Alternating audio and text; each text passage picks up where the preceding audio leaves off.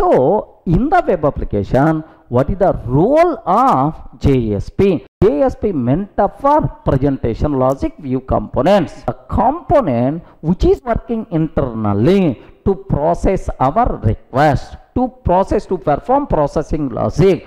This component is called servlet. Sir, wherever processing logic is required, wherever some processing logic is required, better to go for what? Servlet. So servlet meant